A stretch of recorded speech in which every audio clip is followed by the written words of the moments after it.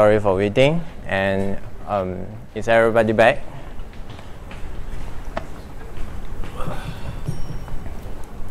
Yeah, so maybe I can start now. My name is Eric or Xiang.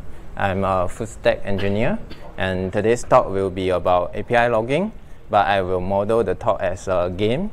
So before I start, can I know anyone has played this game called Oha? Anyone? Super Mario? Yes. Yeah, so something similar, but both of them are on the NES platform. But this is one of the hardest games in their platform. So the game looks like this. Basically, it's a rabbit trying to save his teammates. So modeling this about our logging. So first, I would also like to ask, how many of you are JavaScript developers? Cool, quite a lot. Python? Still have some. Golang? Java? Oh, okay, so I will cover all of that later. Hopefully you can find something later useful. So how about logging? So I'm trying to ask a question again. How many of you actually write log files during your application? Okay, what kind of things are you logging? Everything? Or nothing?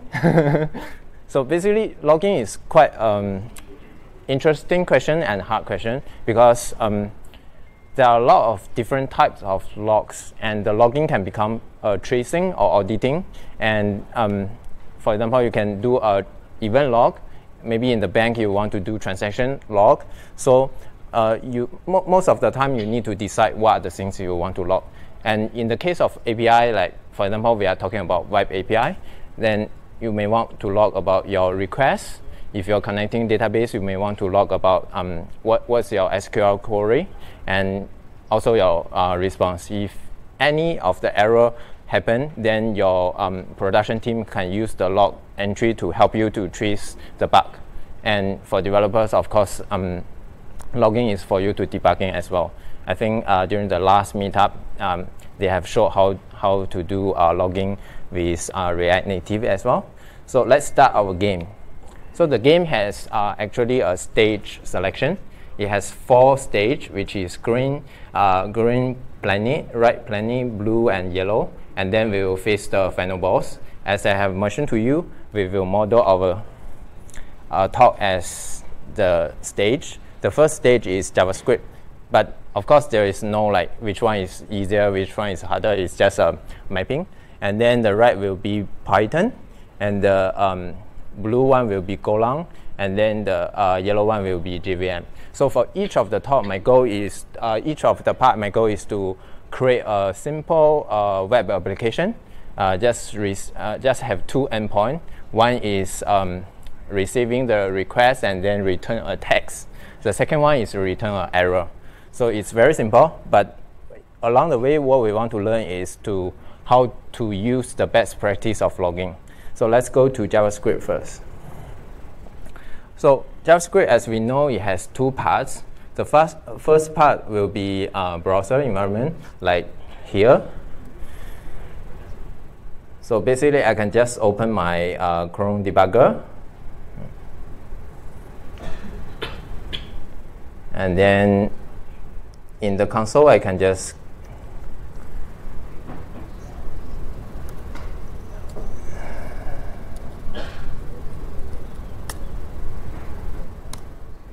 type in anything, and then it will log for me. This is very simple because in the most of the browser, you will already have your console API. And with the console API, you can log a lot of things, not even just text. It can also be a picture. So this can help the front-end developer. I'm sure it will be a good tool for front-end developer, right? And another best thing is if you're using Uglify, and then all the log information will be removed during the Uglify process. So this is very helpful. Another environment is the server environment. So nowadays, most of the developer will use Node.js, and there is also a console. But if you check the difference, there are some methods are missing.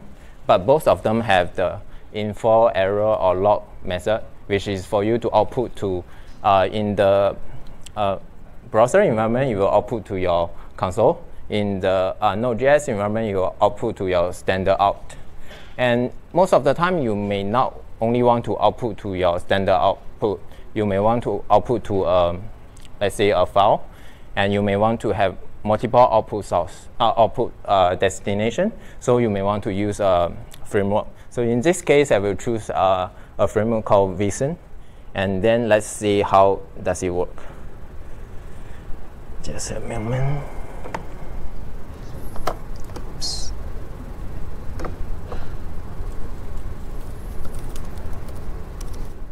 So the code is on the GitHub, and then now I'm starting a Node.js server. For most of the guys, you just run yum start. Now I'm starting a Express server. So let's try to call the two endpoints I mentioned just now.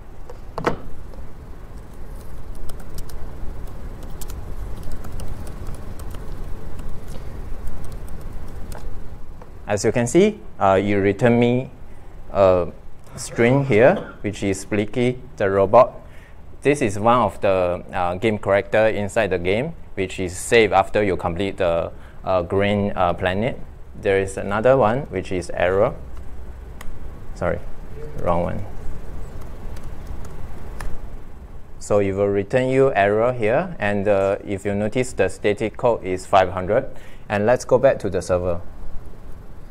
As you can see here, the standard output has output 2 of the logging. In this case, I'm just creating 2 information. One is ID, which is a UUID. So most of the time, you may want to have an ID for what you are logging as a reference. And later, when I describing the boss, which is the diaper, you will use the ID as a tracing point when you are doing distributed logging. So now I stop the server, and as you can see, there is a log file, and the same thing is logged to the file. So how did we achieve that?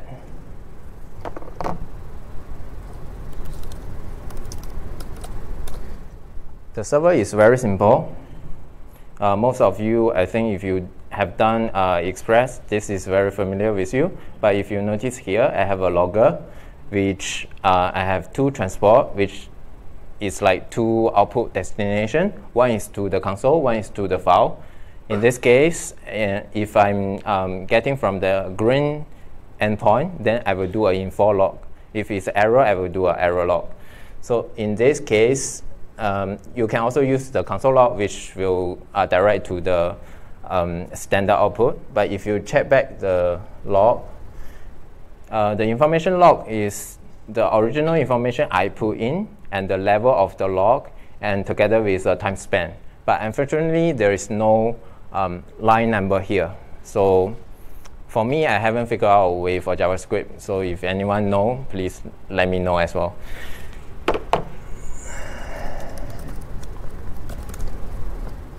So far so good, right?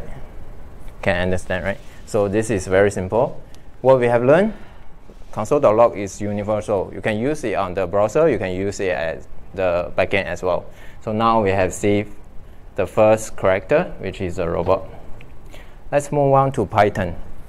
So for Python developers, you will know logging as the standard package, right? And usually you want, for this package is powerful than the JavaScript one because you can do more formatting, and you have more control over it. So in this case,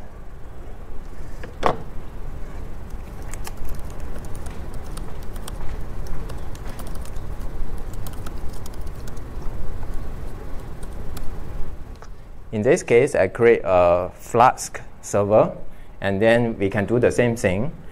Let's switch to the curve.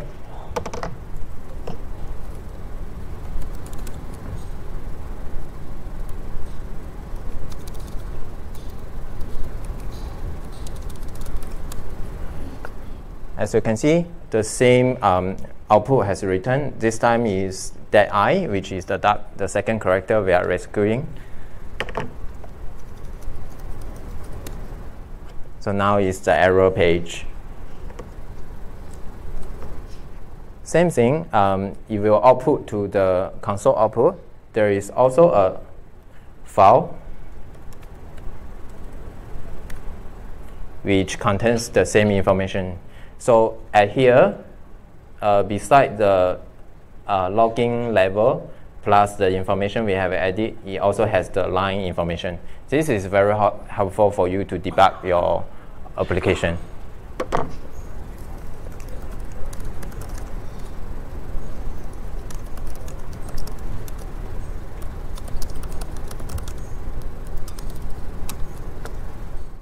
The server is also very simple. If you know Flux, this will be very familiar with you as well. One thing to notice, maybe there is a log format, which will help you to define your logging information. And another thing I have noticed is that for the handler and the logger, because Flux itself has the logger, you must set both of the level, or else it will not log your information to your file.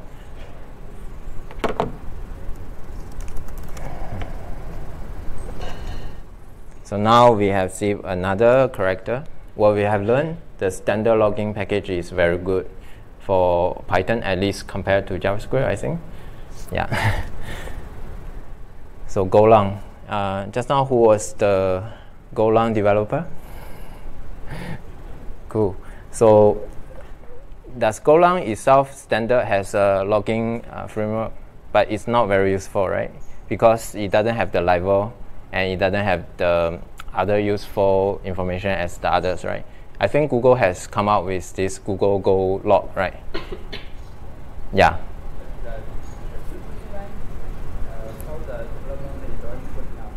Yeah. Yeah, correct. So in this case, I'm doing the same thing, but I'm choosing the Google Golang logging framework. So let's see how it goes.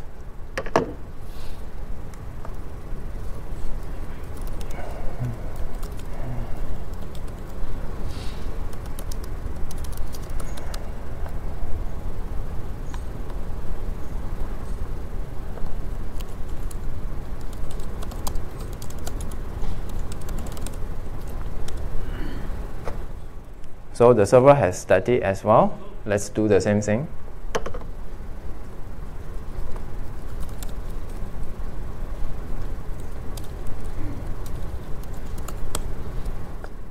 Now we have saved journey, the cat.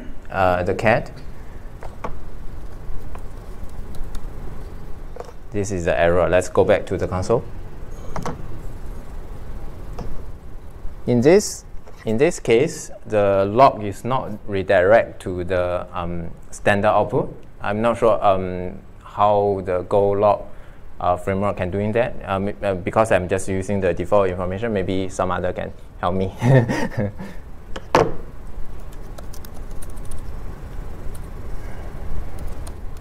So in this case, how the Google Go log framework does is if for each level of the information, you create a file. In this case, both your information log and error log will go to your information log file. In this case, it also has the timing and your line number and plus the additional information you want to have here. So how did we achieve that?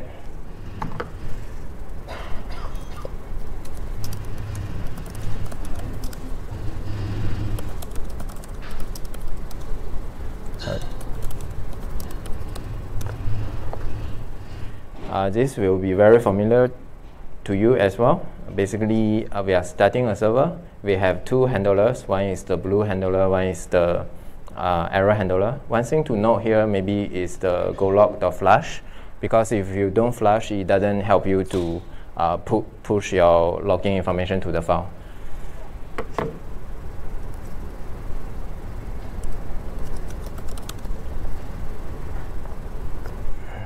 So now we have saved our third friend, which is the cat. Actually, there is a good block here.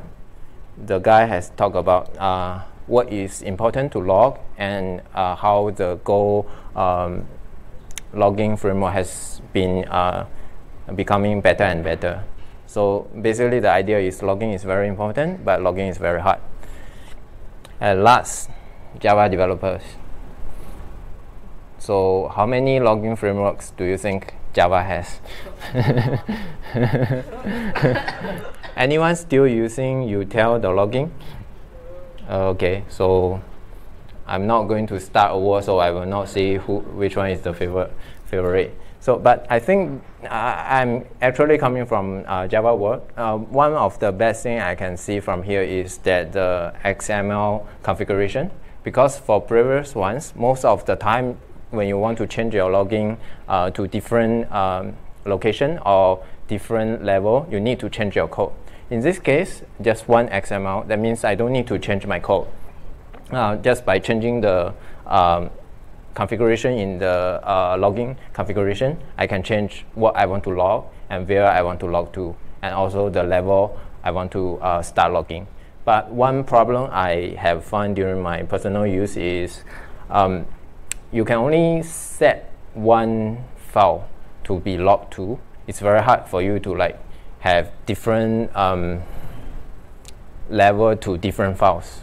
Yeah. If anyone has found a solution to that, please let me know as well. You can use appenders. Yes. Filters. Yes, but Doing something like that for. Yeah, you can have same level for different files, but I want have different level for different files. I think that can be done. Yeah, yeah, should be. The concept is that you actually the XML level, depending on different libraries, there are different loggers. Yep. That means the loggers, right? The filter. Yeah, correct. Yeah, so for different loggers, yeah. set different. Yeah, correct. That's come to my other question, because most of the best practice is you want to have per class per logger, right? For Java, usually I think the standard is you have a private logger equal to your new class logger, right? But like for some of the framework, they already create a default logger for you. And my personal, my personal preference will be I will only have one logger helper class rather than each time. Maybe that's the reason I cannot find the solution.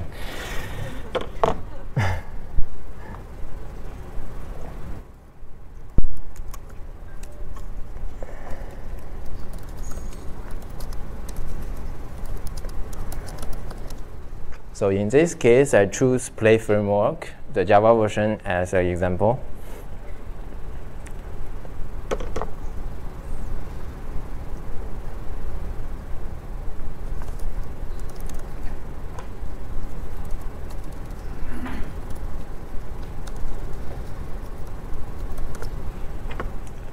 It needs some loading because it's just compiling. And then it's the same thing. This time we save Willy.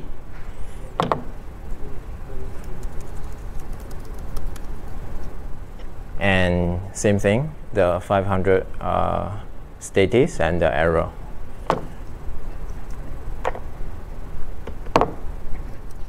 So at here, the console also output the application levels log.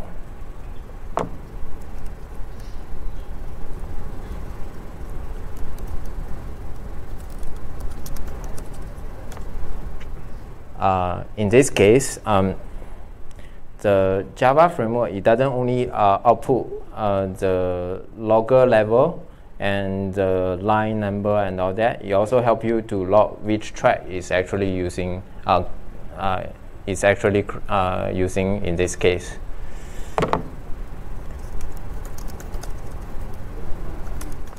So we are using logback. In this case, this will be the example configuration. Yeah. So again, we have saved another teammates. So now we have saved all of our teammates. Let's face the boss, which is how many of you familiar with diaper? So basically, it's a distributed logging framework from Google. Actually, it's a paper. The link is downstairs here. This is one of the pictures from the paper. The key idea is just now when we are doing logging, we are actually logging from one system. But a lot of time, like nowadays, you are talking about microservices. You will have multiple sub applications, and there will be dependency from one application to another application. So how do you find the linkage between when you are doing a REST call from one application to another one? So one of the solutions they have come out is with the paper. The key idea will be, I'm not really a good paper explainer, but the key idea is you will have a root span or tree. Basically, you model the whole thing as a tree. And then each time you create a new request, you will have a tracing ID.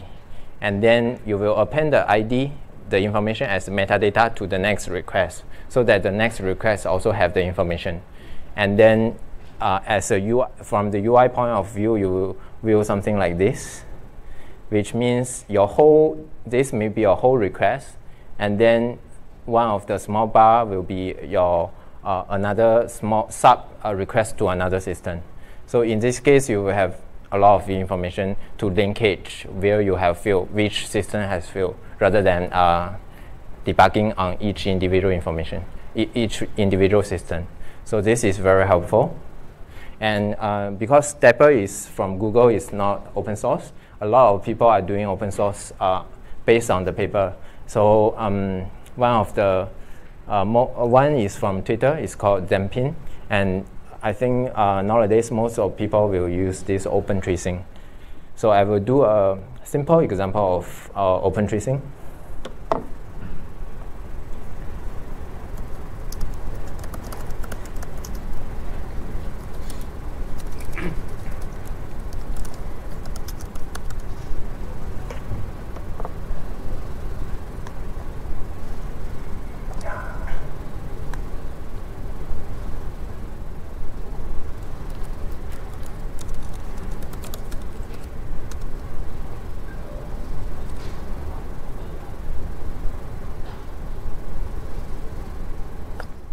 So the example is not written by me, but the idea is that we have a web application. Actually, it has 3 endpoints. The first endpoint is the entry point, and then you will call one more another URL on the same server. But because it's just as a simulation, you can assume this one is calling from to another system as well. So I will just show you the demo first.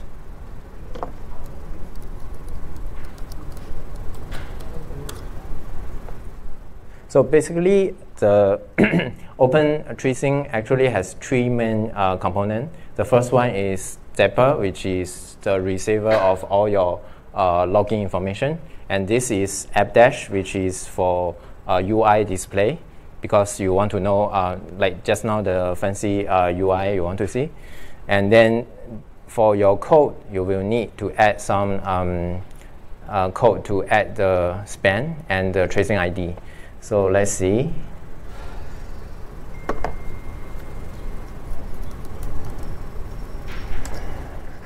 This is the example app.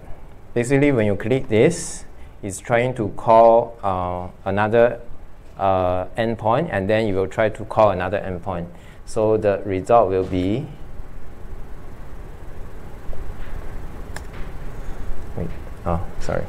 will trace. So this is the trace. So basically, as you can see, just now it's calling dash home, and dash home it will call service, and then service will call async endpoint. In this case, home is the root, and the service is actually waiting. The home is waiting for service to finish, but service will call async. But async, it doesn't wait until async finish. So in this case, it's a hierarchy of home is the parent of service. Service is parent of async, but async doesn't the service doesn't need to wait until async finish.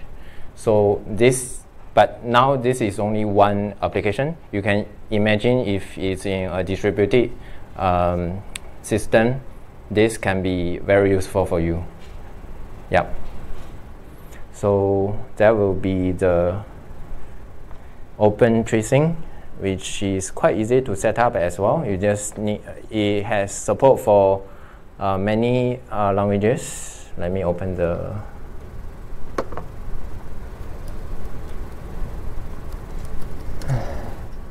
it had support for at least all the languages I have mentioned just now: Go, JavaScript, Java, Python, Objective-C, and C++. So this will be a good use case for you if you are building a microservice application. So that will be the end of my talk. Any questions? At least we beat the boss, right?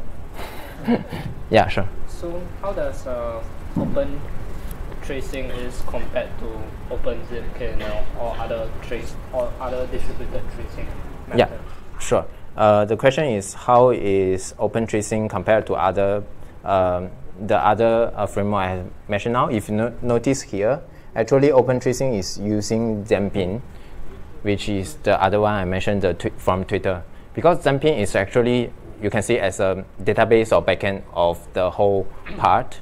The open tracing is a whole framework which contains of this, and together with just now the UI, which is called AppDash. And plus the SDK or libraries you will use in your application. Yeah. Any other questions?